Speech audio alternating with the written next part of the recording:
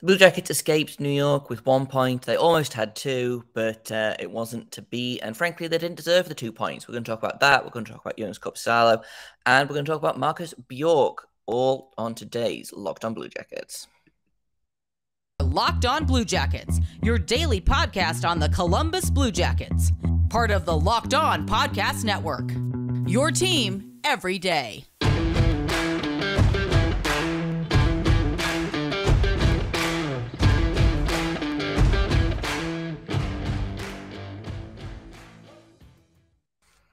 Hello and welcome to Locked On Blue Jackets, part of the Locked On Podcast Network, your team every day. I am, as always, your host, Jay Foster, here to bring you news, stories, game recaps, game previews, all of the above and more about your favorite team and mine, the Columbus Blue Jackets. Before we get started, I want to thank everyone for making this your first listen of the day every day. Locked On Blue Jackets is free and available on all podcast platforms and also over on YouTube. So if you haven't hit subscribe over there, then feel free to do so. It helps me out, it helps you out. Everybody wins.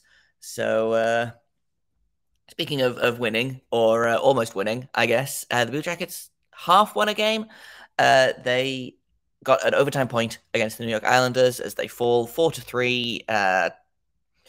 Honestly, not as bad a game as I thought it was going to be. There were a lot of really good things in this game. First of all, Joonas Korpisalo continues to be really great, which is something that I'm going to have to get used to saying, I guess. Start off with the first goal, the power play goal. Cole Sillinger's first of the year, first legal goal of the year. If you remember, he scored that really sick goal in the home opener, or the season opener, excuse me, that turned out to be offside, and hasn't scored since then. But there he goes, got his first goal on the power play. Really Cole Sillinger-like goal. Just really great to see him get on the score sheet finally. Assist to Chinikov and Bean. Bean had a really good game, I thought, which is great because I feel like I've been pretty hard on him the past, all season. But I really liked his game. I thought he had a really good game. And like I said, really great to see the power play do something, literally anything. And the Blue Jackets opened the scoring, which they hadn't done in a while. They opened the scoring against Philadelphia, but before that, they hadn't opened the scoring in the 5 games previous, I believe. So great to see them open the scoring again. Did they come away with a win? No, but maybe this is a sign that the offense is starting to turn things around. Brock Nelson scores to follow that up. And then Emil Bemstrom gets his first of the season. That was a really sick goal, actually. That might be my goal of the game. I've been lax in doing my cannonballs of the game because the team's been lousy. But Emil Bemstrom scores his first of the season. Just a phenomenal pass from Gus Nyquist to make it 2-1. Emil Bemstrom goes straight up the middle of the ice, backhands the puck in over Ilya Sorokin. Beautiful, beautiful goal. Again, very Bemstrom-like. Hopefully the first of several. Unfortunately, because we can't have nice things, Brock Nelson scores again with about 45 seconds left in the period because the Blue Jackets love to allow a goal in the last minute of a period or the first minute of a period sometimes. So it's 2-2 going into the third. And honestly, like I said, this is all going better than expected. And then Marcus Bjork, who was on the ice for both of the Brock Nelson goals. However, I liked his game for the most part. He had a couple of kind of welcome to the NHL moments. I think specifically that second goal, the 2-2 goal. And then, he kind of makes up for it with his first career goal. First career goal in his debut. Maybe even on his first shot, frankly, which I do love. Bemstrom, again, had a great night. Goal and assist for Bemstrom, 2 assists for Gus Nyquist. Unfortunately, the Blue Jackets love to allow a tying goal. Scott Mayfield scores his 4th of the season, makes it 3-3 with about 7 minutes left in regulation. And sometimes you just get the feeling that a game is going to overtime. And this one sure is. And the overtime period is something I want to talk about in a little bit more detail, actually, because the Blue Jackets did something super interesting. Not interesting, but they did something that I haven't seen them do in overtime in a long time. And that is play with 3 forwards. Now, is that because they've got very few capable defenseman? Yes. However, I do want to talk about it in a little bit more detail. But first, I've got to tell you about SimpliSafe, because if you thought about securing your home with home security, but you've been putting it off, you're going to want to listen up, because right now, Locked On Blue Jackets listeners can order the #1 rated SimpliSafe home security system for 50% off. This is their biggest offer of the year, and you won't want to miss it. SimpliSafe has advanced technology. You can control the system from your phone with the SimpliSafe app. They've got crystal clear HD live stream of all of your security cameras. That you can put cameras in every room, every door, every window. You can put them outside. They've got super high-tech sensors, so they know if it's an actual break-in or if it's just like a fox wandering around. They've got 24/7 monitoring agents. They've got tech support staff that are always there for you, and it was named the best home security system of 2022 by US News and World Report for the 3rd year in the row. In an emergency, 24/7 professional monitoring agents use fast protect technology exclusively from SimpliSafe to capture critical evidence and to verify the threat is real, so you can get priority police response. Don't miss your chance to save big on the only security system that this show recommends. Get 50% off any new SimpliSafe system at simplisafe.com/lockedonnhl.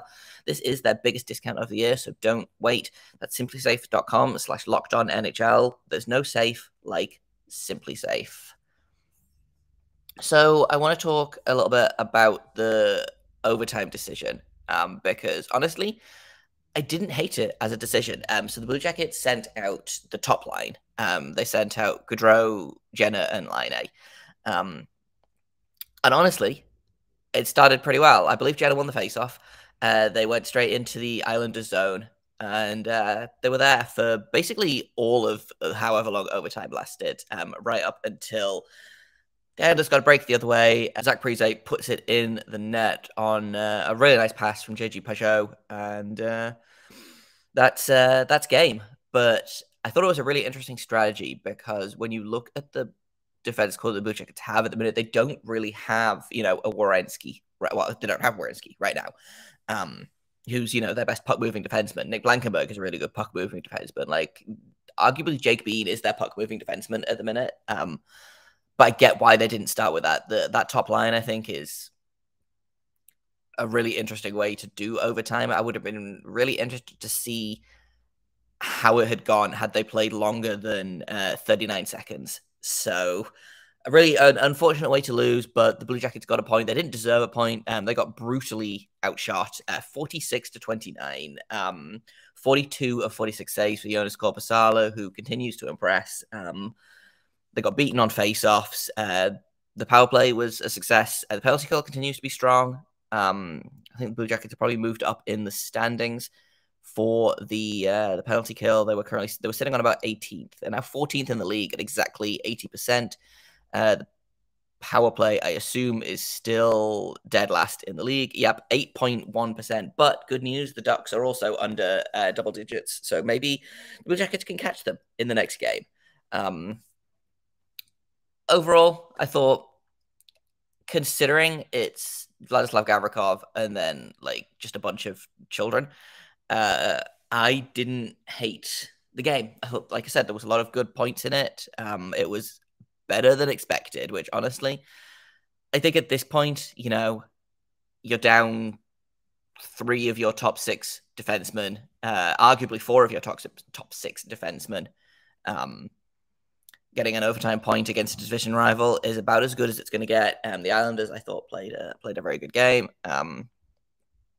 And yeah, I'm not upset. I'm disappointed that they couldn't close out the win, but it happens. The Islanders are 10-6 now, so versus the Blue Jackets 4-9-1.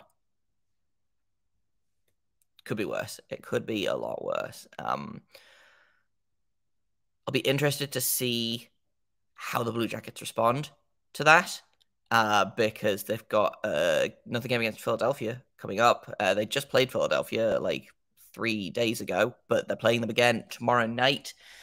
So we'll talk a little bit about that tomorrow. I want to talk a little bit about the defense a little bit more, though, because again, I keep saying, oh, yeah, no, I thought it was I thought it was good. Something interesting about the defense, to me anyway, is how much the guys played. The ice time. I was making a joke about how Vladislav Gavrikov was probably going to hit 27 minutes of ice, but Andrew Peeke played 20 minutes and 33 seconds. Gavrikov played 22:50.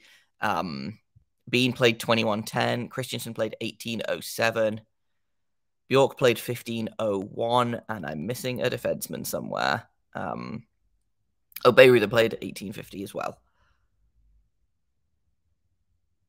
So just really balanced, surprisingly balanced. I believe Bjork had the lowest at 15:01, but that's still almost a full period. So interesting to see them play kind of by committee as opposed to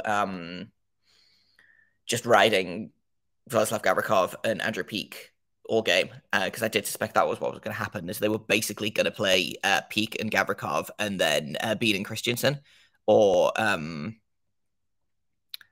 yeah, that's what it was Bean and Christensen. And then Bayreuther and Bjork would maybe get the odd shift, but for better or worse, it seems like, Bayreuther and Bjork got a decent amount of ice time, which is great. And obviously, Bjork was he was dead even on the night. So he must have been. So he was on the ice for his goal, and he must have been on the ice for at least one other goal, because I know he was on the ice for two of the Islanders' goals. So yeah, just a really quietly solid debut for Bjork. I think getting that goal, 2 shots on goal, 4 hits, 1 blocked shot, 15 minutes of ice time. I don't have any problems with that. I think the 2 Islanders goals that he was on the ice for, one of them was very much there's nothing he can do about that, and the other one was, like I said, it was kind of a welcome to the NHL moment. He's going to do things like that. He's going to make mistakes, but I was pretty happy with Bjork's performance. I'm interested to see how he plays in tomorrow's game, considering everything. But that's going to be a conversation for tomorrow's episode. In a minute, we've got some mailbag questions, so we're gonna answer those. We're gonna see what the people want. But first, I've got to tell you about BetOnline, because it's your number one source for sports betting information, stats, news, and analysis. You can get the odds and trends for every professional and amateur league out there, from football to basketball, soccer, esports. They've got it all at betonline.net. They've got hockey as well. So if you were to put some money on, Marcus Bjork turning it around and winning the Calder, you could do that at betonline.net. If you love sport podcasts, which I'm guessing you do, you listen to Locked On Blue Jackets, you can find those at BetOnline as well. They are the fastest and easiest way to get your betting fix. So head to the website today, that's betonline.net, on your laptop or mobile device to learn more, because BetOnline is where the game starts. Thank you once again for making Locked On Blue Jackets your first listen of the day. Now make sure you make your second listen of the day Locked On Sports Today. From the games that matter the most to the biggest stories in sports, go on the scoreboard and behind the scenes with local experts and insights only Locked On can provide. Locked On Sports Today is available on the Odyssey app, YouTube, and wherever you get your podcasts. Now let's do a mailbag, because I got a couple of really good questions. One is positive and what is not so positive. So we'll start with the bad one, and then we'll move on to the better one. We've extensively covered how no one knows what could be done to fix the current situation. What are some things you want them to not do to address things?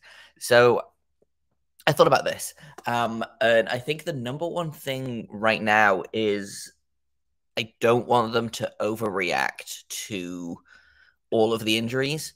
At a certain point, it may be that they have to make a trade to try and acquire a body, literally anybody. However, I think other teams will know that the Blue Jackets are kind of struggling right now in terms of they literally need any NHL defenseman. And it's going to be very similar to kind of the Arthur Bjorkstrand trade, I think, where they got, a second and a third round pick for a potential, 30 to 40 goal scorer in Arthur Bjorkstrand. So Yamo, I think, knows this. I don't think he is going to go out and make a trade. For the most part, I like Yamo's decisions so far. I don't necessarily agree with most of them, but I can see where he's coming from in making them. I don't think he's going to overreact to this. And I think the game against New York was a really good indication of where the Blue Jackets are right now in terms of defense. In the, are they perfect? No. Are they going to make more mistakes? Probably, yes. But it's not a smash glass, hit panic button, run around screaming type situation. Like if the Blue Jackets had been absolutely curb stomped, if it had been another 7-1 loss or whatever, and they got outshot, 25-3, then maybe that is a bit of a bigger problem. But right now, I think the biggest thing I want them not to do is go out and get another defenseman specifically. I don't think they need to necessarily. If someone else gets hurt, I'm just going to knock on wood real quick. Then potentially that's an option. But right now, I think I would rather keep the prospects and the picks that we have instead of going out and getting another defenseman. Do we have a lot of cap space to play with? Yes. However, next year we will not. I could see them going out and grabbing, someone on an expiring contract, maybe. I don't have any of those names to hand, but the problem is that the Blue Jackets, if once Werenski comes back next season, if Blankenberg comes back, Boquist comes back, like things are going to get better in probably about a month to 6 weeks, I think, for the Blue Jackets is when it's going to start picking up in terms of guys are going to get healthy again. It looks like Eric Branson might be playing tomorrow night, which is a good news. Good news, if only because he is an NHL defenseman and not playing the 2nd to 10th NHL game. But yeah, I can't see Kekalainen overreacting. And that's, I think, the biggest thing is I don't want them to panic and be like, well, we haven't got a defenseman. We need to go out and get a defenseman. And then overpaying for a defenseman that's going to be on the books for the next 4, 5, 6 years. They don't need that.